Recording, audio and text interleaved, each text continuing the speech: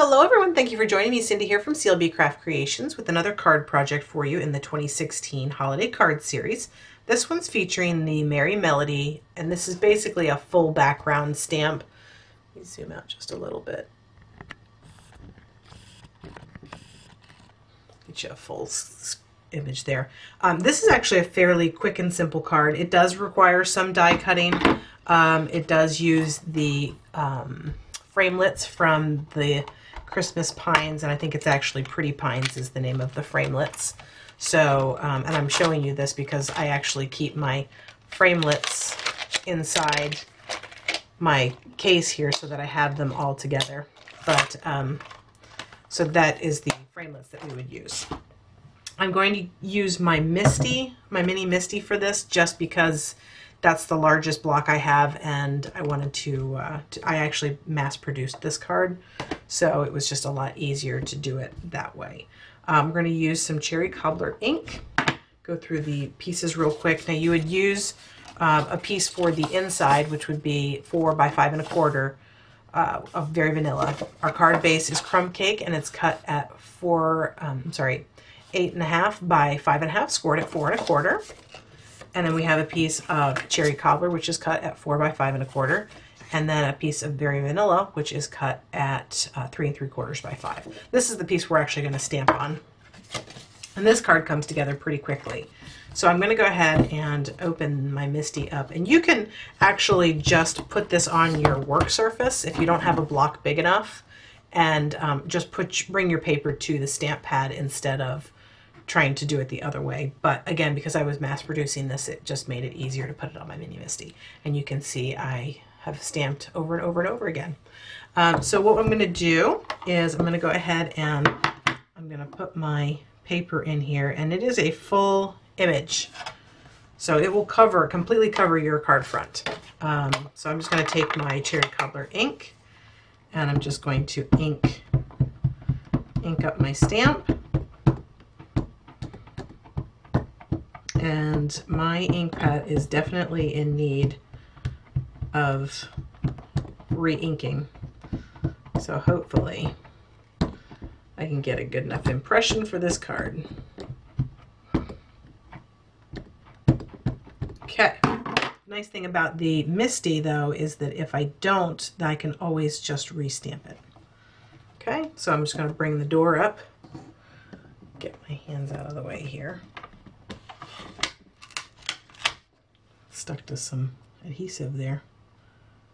Okay, and then I'm going to bring the door down, and then I'm just going to kind of press and give it a nice rub.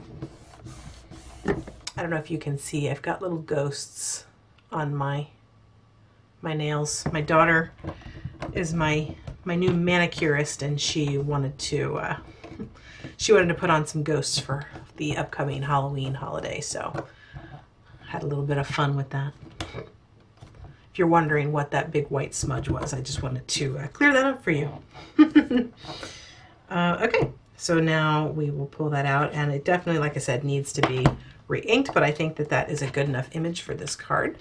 And I'll get my ink out of the way. That's all the stamping we have. The rest is going to be assembly. So I'm going to bring in my card base. And again, you would put a piece of Very Vanilla on the inside so that you could write your message. You could also even stamp this lighter if you wanted to the background, and then put something over it so that it showed through on the, it just kind of would be like the matting there. You could see that. Just some options for you. But I'm just going to do the one. Put some fast fuse on here. Feels like this is getting late. I think it's time to start ordering some new basic supplies. So I'm just going to layer this on top of my cherry cobbler piece. And I don't know about you guys, I love real red, but for Christmas I just love cherry cobbler. Okay, now this is not cooperating with me, and I got a little off there. I did not lay it down properly, but because I used the fast fuse, it's not coming up, so I'm not even going to attempt it because I don't want to rip my card.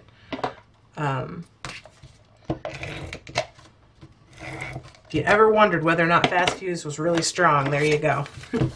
just proved that it is super strong. Now you want to kind of look at this and see, you obviously don't want it to be upside down when you put it on. So make sure that you've got your writing in the right direction. Now if you were going to put this in landscape mode, then it wouldn't be as, well, it would still be fairly critical, but it would be, never mind. But I'm keeping mine up and down, so I want to make sure that, like for instance, the Season to Believe is going upright and Christmas is going in the right direction.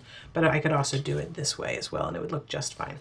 But I'm going for that look. Now I have die cut from that Pretty Pines framelit set several pieces of Garden Green pines. Now I've done a long piece. I've done 2 of the middle ones and 3 of the smaller ones. I've also done this little berry thing out of the cherry cobbler, and we're going to use some glue dots to attach these.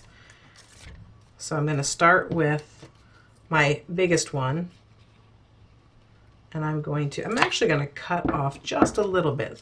Just going to cut off these last 2. So it's still longer than the middle-sized one, but it's just a little bit shorter. So I'm just going to use some glue dots, and I'm going to put this one right smack dab in the middle over here on the left. Okay, and now I'm going to take one of these middle ones,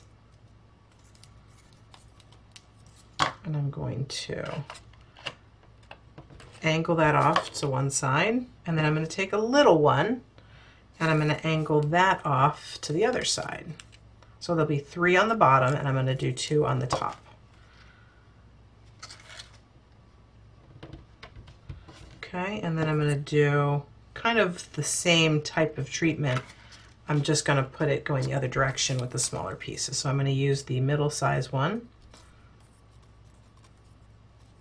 And I'm going to line that up in the center. And it kind of naturally goes off to the one side, which is totally fine. And then I'm going to just use, I think I'm just going to use 2 up there, because then I've got these little red berry pieces that I want to add. And I'm just going to use the glue dots on those 2. And I'm just going to kind of tuck it under and have it going in that direction. If you wanted to use some liquid glue on this, by all means, that would certainly help secure it down a little bit more. These glue dots are really sticky, but once you start layering things on top of each other, it can get a little finicky. So I'm just going to kind of tuck this under here and have that going in the other direction. And then I did off camera, I tied a double bow with the cherry cobbler twine, and those come in a set of 3. So it's the cherry cobbler, the garden green, and gold. Those are the ones that come in that set. And then I'm just going to stick that right in the middle where all of those meet.